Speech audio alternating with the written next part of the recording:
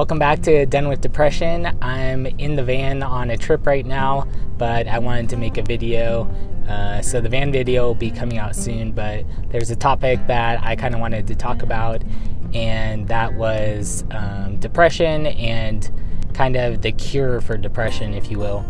So all the leading science right now is saying that the only way to quote unquote cure depression with the least negative side effects is meditation and mindfulness. So that got me kind of thinking that if you're able to actually change your brain's chemistry and the communication in your brain through meditation and mindfulness, what other things could you change? So it got me thinking, and depression essentially is having negative feelings about your life. If you want to like break it down, it's hopelessness and loneliness and fear and inadequacy and all of those things that are ultimately feelings.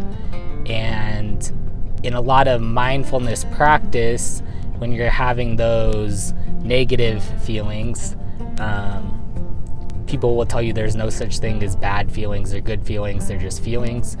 But when you're having those negative feelings, mindfulness really wants you to sit with those feelings instead of trying to get rid of them, and really feel them, and they will just go away. Feelings are temporary, and they say the average length of a feeling is about 20 minutes.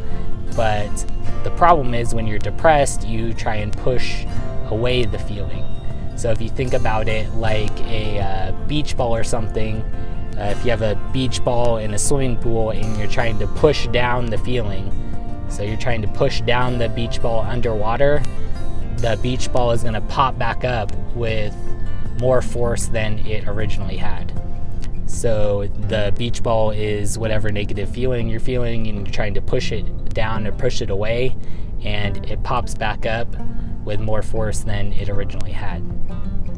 So the whole mindfulness thing is saying that if you sit with that feeling, feel the feeling out, breathe and do whatever meditation you're doing, and just let that feeling exist without pushing it away, that the feeling will naturally go away. And so I started thinking, if that could work for depression and anxiety, could it also work for maybe obesity? Cravings and things like that are also feelings. So if you're craving a certain type of food, could you practice mindfulness until your craving disappeared? Also, a lot of overeating and things like that can be caused from emotional eating. And so you're in an emotional state and you eat because it triggers positive things in your brain to counteract the negative feelings that you're having. So one, could we practice mindfulness and meditation to allow that feeling to exist and to disappear on its own before we had to eat to get rid of the feeling? And then two, if we have the craving to eat to fix the feeling, could we also sit with that craving and possibly meditate our way out of that as well and let the craving disappear? So a cool kind of mindfulness thing that they do a lot in therapy is mindfully eating a raisin. So you take a raisin and you smell the raisin and you look at the raisin and you listen to the raisin and all of these things, and then you finally eat the raisin and you appreciate the raisin so much more. So that's kind of step one. Step two is working on cravings a little bit. And so if you think about your favorite piece of candy, so you hold your favorite piece of candy in your hand and you touch your favorite piece of candy and you look at it and your mouth starts to water and you kind of hear it crinkling and you can hear it and look at it and see it. And then you can unwrap it and you can smell your favorite candy, and eventually you'll start to crave that candy, right? Because you have it, it's your favorite, you want it so bad. But then if you sit with it and you keep looking at it and you keep practicing those mindfulness skills, eventually the craving will go away for that piece of candy, or the craving will be less and you'll have less desire for that piece of candy. So that's kind of step 2. And then step 3 is kind of if you have like an itch and you think about that itch and you separate yourself from the itch. So you are not the itch, but you have the feeling of itchiness that you want to scratch your arm or whatever.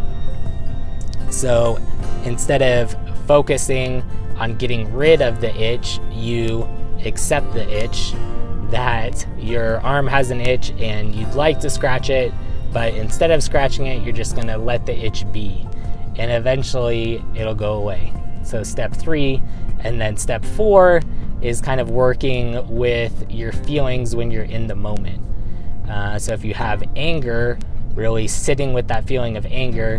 Why am I actually angry? What deeper feeling am I feeling? What caused this emotion? And kind of just sitting and being with it instead of trying to get rid of it or do something to cover it up. And that brought me to thinking about how we always try and get rid of negative feelings, but what if when you were happy, you tried to get rid of your happiness the same way that you would try and get rid of maybe the feeling of depression or hopelessness or loneliness?